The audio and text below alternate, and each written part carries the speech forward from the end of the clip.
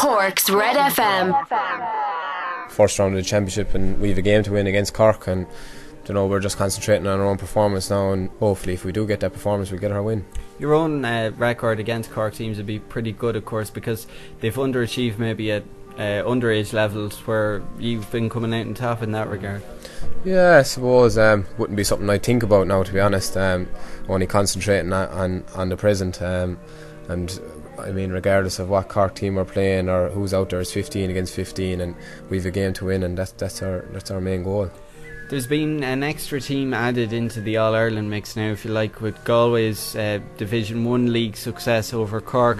Does that take the pressure off ye a little bit? Because obviously there's a lot of pressure. It's a bit probably like football to carry, in that football is home in the Kingdom and hurling's at home in Tip, but Tip teams haven't been reaching the Holy Grail in terms of Liam McCarthy now as much as maybe you probably should think you should be.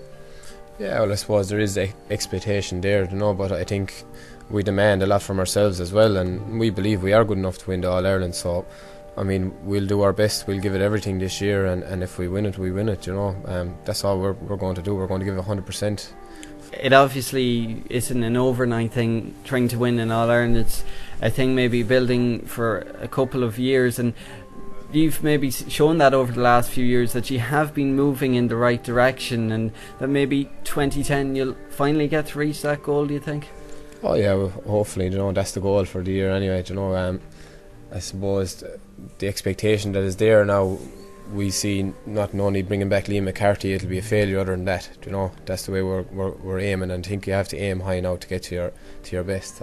Yeah, is that something that's talked about in training, that when you get past Munster, say, is that something that would be talked in training about, that there has been a lack of Liam McCarthy successes for Tipperary over the last 20 years? No, it wouldn't really be something now that's mentioned a lot. The way it's talked about is that we have 5 steps now to get to our All-Ireland, to win our All-Ireland. So anyone you go out and play against in championships, inter-county, it's going to be a tough game.